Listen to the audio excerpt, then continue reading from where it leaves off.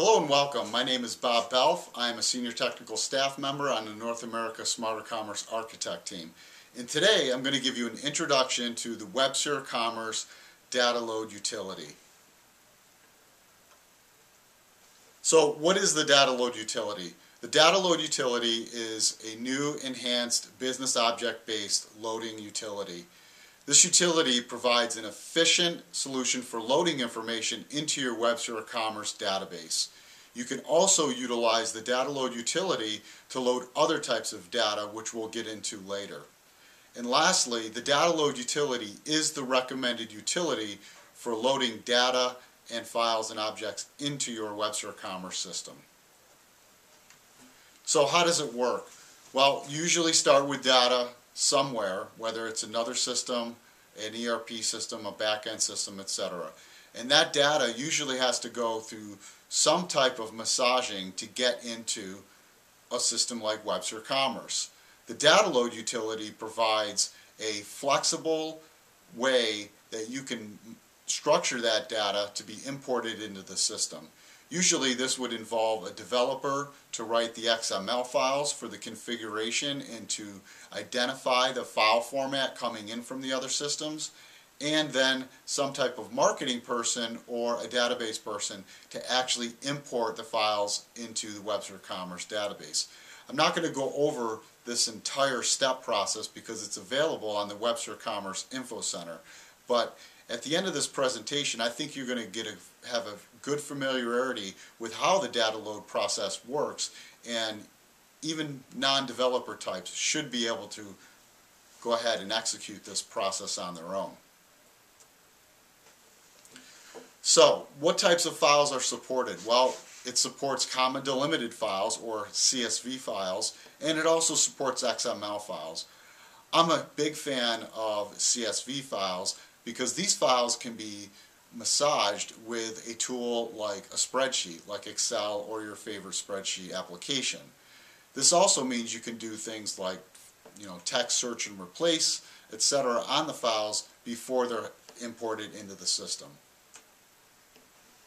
So out of the box, WebSphere Commerce comes with a bunch of pre-configured mediators and configuration files, meaning if your ERP system or your back-end system can actually export a comma delimited file in the out-of-the-box format, you really have no development or configuration needed, and the files and tools available within the WebSphere Commerce toolkit should just work as is. So some of the things that come out of the box are catalog, inventory, price, membership, and Commerce Composer. Data load also works with Workspaces, meaning that you can load a set of data into the system within the context of a task in a workspace.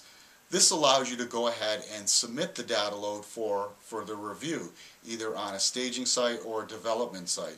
So what this allows you to do is to not import the data directly into the production database, but go through the approval process to make sure that the data is in fact correct. And this comes in handy when you're talking about multiple sites with translations, etc. And you can see here, this is a snippet from one of the configuration files where you identify the workspace identifier, the task group identifier, and then the task ID that you would like to import this under. The data load utility also provides the capability for using variables as parameters. As you can imagine, this would allow you to do a single set of changes in one file, maybe the batch file, where you define these parameters, and then they can be used throughout the configuration file process. This allows the greatest flexibility in reuse of your data load files without having to make changes all throughout the different XML files. And then lastly, the data load utility comes with a log file. This log file is your key to debugging problems. It shows you how much data has been processed, how many business objects have been affected, how many tables in the database have been affected, and it also tells you the number of inserts, updates, and deletes that were executed based on the data you provided to the utility. So more on that log file later.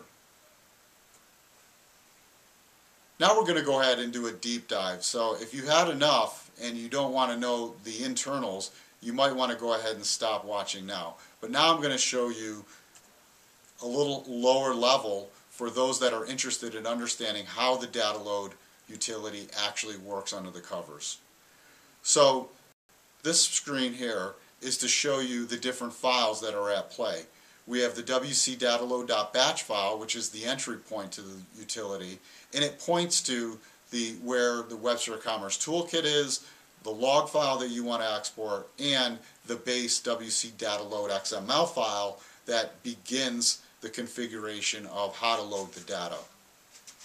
The wc-dataload.xml file then loads an environment file because you may have different environments, you may want to specify multiple files, and then that file points to the individual configuration files for the different types of elements that you're going to load.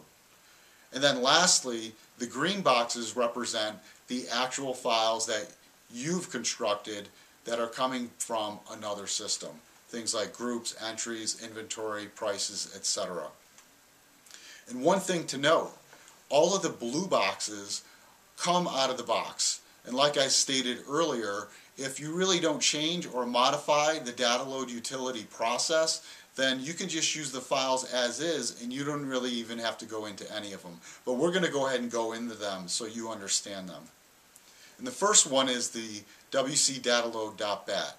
You can see here we set up the data home directory, the WC home directory, the dataload.xml, and then the log file. And then lastly, we just simply call the utility from the WebSphere Commerce Toolkit bin directory. This is also where you would set up different variables if you want to have your process to be variable driven.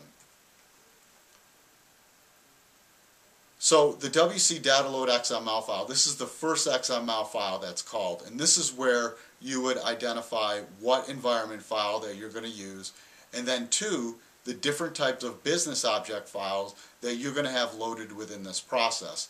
And the reason I say different is you may only be loading prices or inventory for a particular data load. It's really up to you and what your needs are. In this demonstration, I'm actually going to show you a full load which includes categories, catalog entries, prices, and inventory. So if I look at the data load env.xml, you'll see here, this is where you define where you're going to load the data into. And for instance, I am going to be loading this into the extended sites asset catalog store, and I'm going to use the default language ID of English and the currency of US dollars. That just means that the base files are going to have English and US dollars, but we still have an opportunity to use the descriptions files to load multiple languages and multiple currencies in a single data load. You also specify what database you're going to be connecting to within this file. So one of the example files would be, for instance, the catalog entry file. And this would contain all of your products and SKUs. And you can see here the first thing I highlighted was we're going to use the out-of-the-box data reader, the CSV reader. Now if this was an XML import, that would be an XML reader. But since I like comma delimited files because I find them easier to work with, we're going to go ahead and continue to use the comma delimited file. And you can see that it's going to be of catalog entry type, and then we start defining the different columns. And this is where you map the column in your spreadsheet to the different database column within the database. So a good example here is the XPath for the part number is catalog entry identifier, external identifier, part number. Now once again, you don't really need to know these XPaths unless you're actually doing some customizations. These configuration files come fully functional out of the box, and really the only thing that you might want to change is the value, like part number. That might come in as, just part or part num as an example in the spreadsheet. Now if we go ahead and compare this, it should be a direct correlation to the file that you have in the spreadsheet.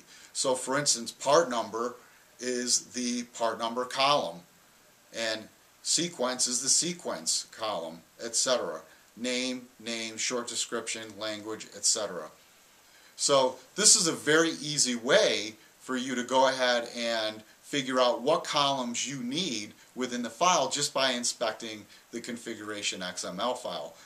I will state, however, that the Info Center for WebSphere Commerce does have sample CSV files that you can simply download and keep the two headers and just replace it with your data, starting in row 3. So now I'm going to go ahead and do a brief demonstration to show you how all of this works. So what I like to do is I like to set up a directory structure so my different files are segmented out and I don't have them all in a single directory. They could be in one big monolithic directory, but I like this so I can organize it a little better. So I put the 3 base files in the root directory and I just simply point them to the different files within the different directories. So for instance, if I look at the dataload.xml, you can see here that I'm going to load my catalog group CSV file from the catalog subdirectory, and then there's the file, and here is the configuration file I will use to go ahead and import that file. So if I go over to the catalog directory, you can see I have a bunch of different files here. I have the configuration files that pretty much come right from the WebSphere Commerce toolkit. I have not modified them. I use the out-of-the-box configuration, and then I go ahead and just apply that configuration to my delimited files. So if I go over to my VMware and log in, you can see I've already done one load, and really what I want to do is just simply, well, let's do a directory, and you can see I've done one load, but I'm going to go ahead and do a load again, and I'll speed up the video so you don't have to sit here and wait. This is actually going to take about 3 minutes, so I'll go ahead and speed up the video now. Okay, it is finished. Now what we're going to do is we're going to actually look at the log file.